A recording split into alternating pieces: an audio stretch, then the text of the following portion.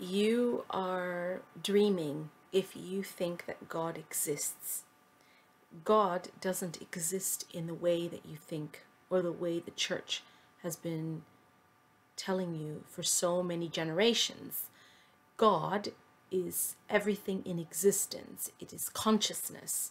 It is literally everything that you see that appears around you that is manifest.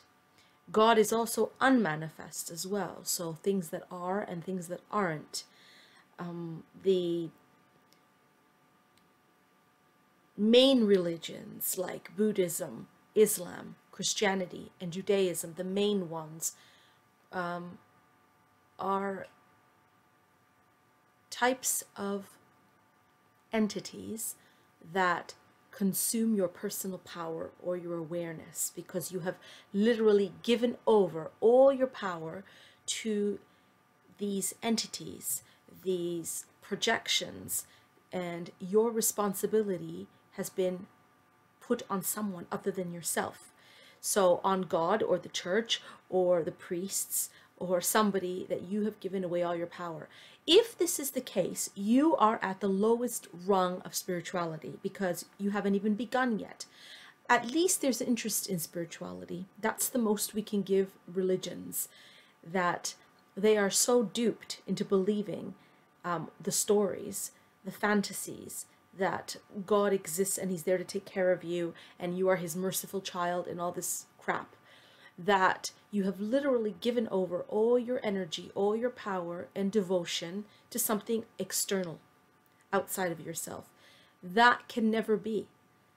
If you are on the spiritual path and you really believe that you are on the spiritual path, then you have to understand that giving over your responsibility over to entities such as the church in all its manifestations. What's hilarious is that some or more of the main religions like Islam, Christianity, Judaism really believe that they are the best religions out there.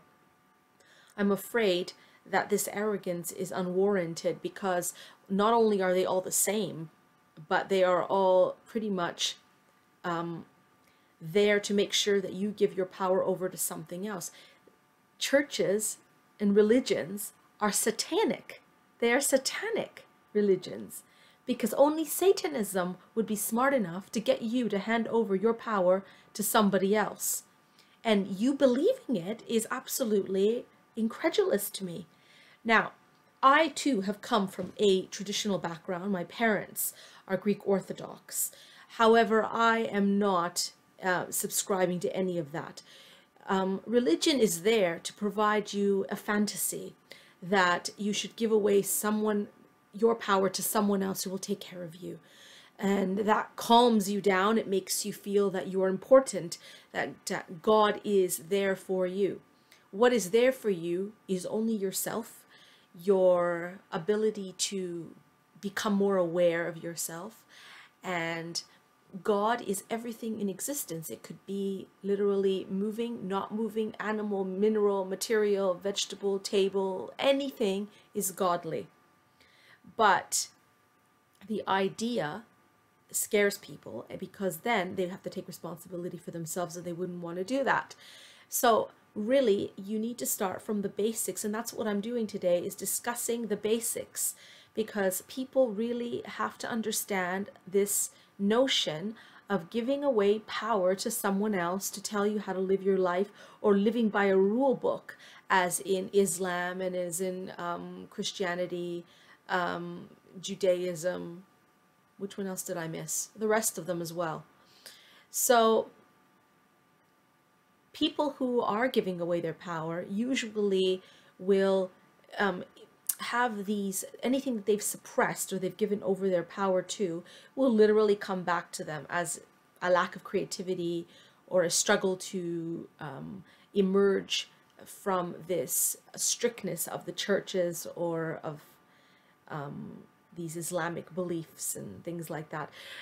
All of the religions, and I've piled them all up into one pile of crap, is really just a way, as I said, to give you a way so that you don't have to take responsibility for yourself and for your actions, and to give you comfort just in case you die, and then you know that you're going to a better place. So God gives you those stories in a made up way by the church.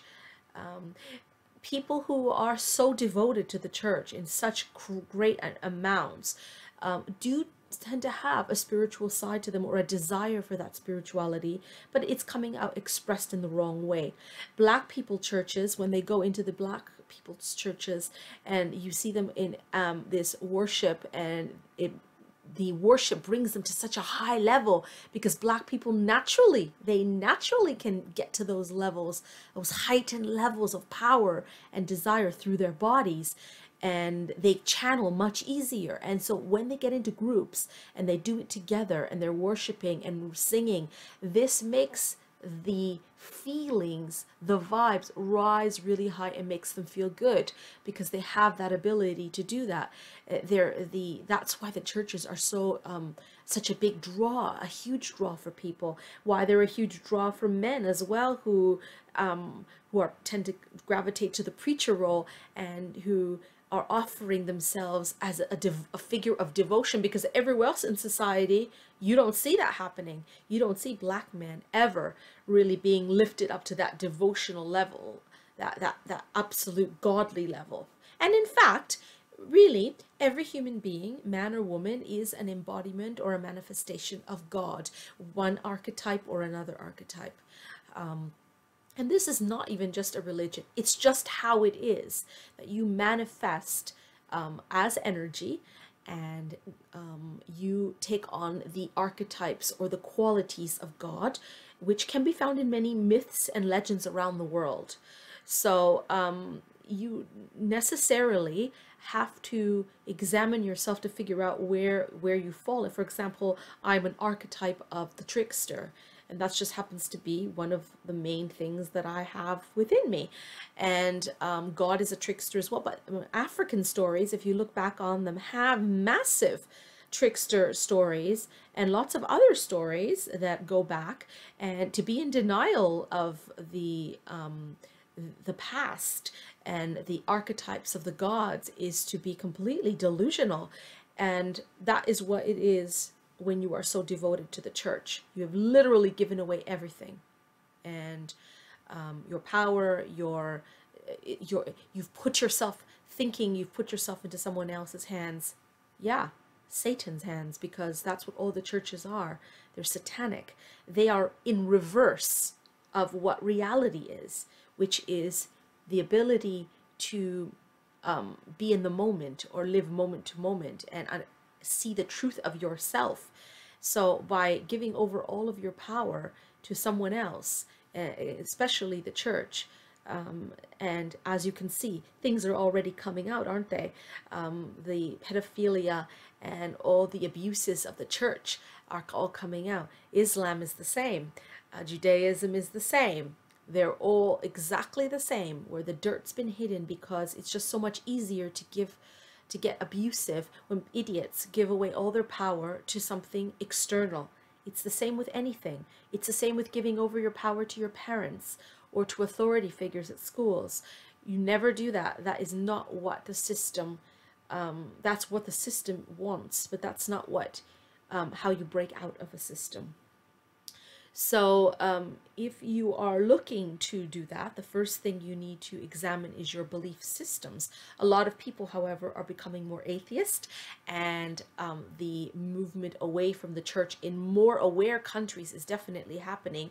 In the third world, forget it, because in the third world, they are desperate to give over their power to someone else and have them take care of them, because the awareness levels are so low. And unless you have some interference from external, like dreams or becoming lucid, you will never get out if you are living in the third world and are unable to get out of the box thinking, which is religion. Religion is therefore the lowest of the low. It is ancient, it's in the past, it's pretty much finished now,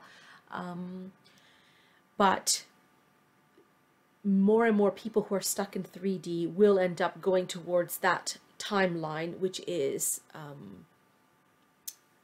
giving themselves over to something different, something like religion. And there's the other timeline that is more and more people taking responsibility for themselves or rejecting religion and God and things like that. It's coming, it's coming. But if you really want to worship God, you start with looking into yourself. Start with understanding your behavior. Start with worshiping and looking on the eyes of love to everything around you, which is walking in the street, the skies, the clouds, walking, driving, taking walks, the beautiful things, flower markets, fruit markets, enjoying the sunlight. All of this is godly. You don't need to be in a church or a temple for this. More and more people who have been in Christianity and Judaism are rejecting this or being more open. Islam, bottom of the pile. I mean, it's Saturn. So, of course, Saturn is going to have a field day with Islam, isn't it? Saturn is what created it. It's time, control, the past, power. And you can see that emerging in the world right now. This falseness of power that they have or propose to have. It's all coming from a lack of power. That's where it's coming from. They don't have power, nowhere else to gain power from, and they've given everything literally away, and there's nothing bringing in new information to fill up that emptiness or that vortex of emptiness. So of course Islam is getting the worst hit of all because of that reason. It's the reversal of religion. Again, true religion is no religion. It is the worship of the self, the world around you, looking at things through source energy, through love, through devotion, through your whole world. Your existence should be a love affair with God, not going to a temple or to a place of worship where they gather you and then you give devotion to someone or something. It is a tool to use. As I said, Black people tend to use it in that way, where they gather together in groups and raise the vibration together. This is something ancient that they used to do before anyway, and it's within them. But to give away your power to God, when there is nothing like that in the sky, a white man wearing a beard and sitting on a cloud, no, no, no, that you really need to come out of that. Devotion, though, can be channeled. So if you're channeling, for example, things like, if you're truly feeling that way, the Christed energy or whatever kind of energy, you can channel it through you. You could do paintings, drawings of God. In how it channels through you is a different story. That's different, because then you are God expressing itself through and manifesting something, which is fantastic, because to be a true God on the planet means to become a creator, and to become a creator means an understanding or an awareness that everything you see around you, everything in life around you, is definitely godly and sacred. Your shoes, your makeup, your glass, your cup, your kettles. So that's why you need to treat everything with reverence and respect as much as possible, even things, even foods, even anything you touch, as much as possible, which is like the story of the man who went to see a master, and before he went in to see the master, he kicked his shoes off, swore at them, and went in. And then when he got there, the master said, before you come to see me, you need to go outside and apologize to your shoes, because even they are God. So let's have a think about that.